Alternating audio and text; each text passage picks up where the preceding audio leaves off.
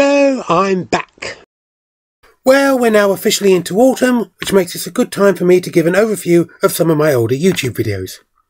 A few of the early videos used footage obtained by me simply pointing a webcam at a television screen, hence the poor picture quality. I also used the webcam at the screen method to record the Nintendo DS videos, as I initially didn't have an emulator. A number of these early videos were created using elements from the Activision and Lionhead Studio computer game The Movies. This is basically a sim-style game where the player is tasked with building and running a Hollywood movie studio. Unfortunately, ever since I upgraded from Windows XP, I haven't been able to get it working even in compatibility mode.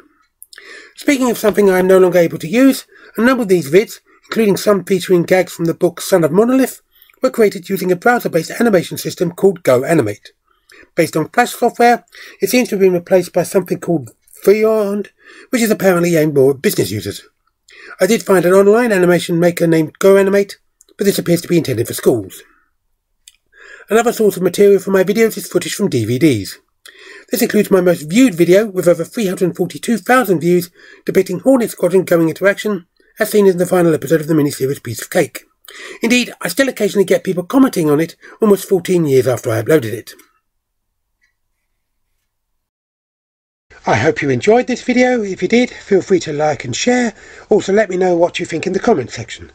Please subscribe to my channel if you haven't already done so, and click the bell icon to be notified about new videos. Thanks for watching, and I'll be back soon.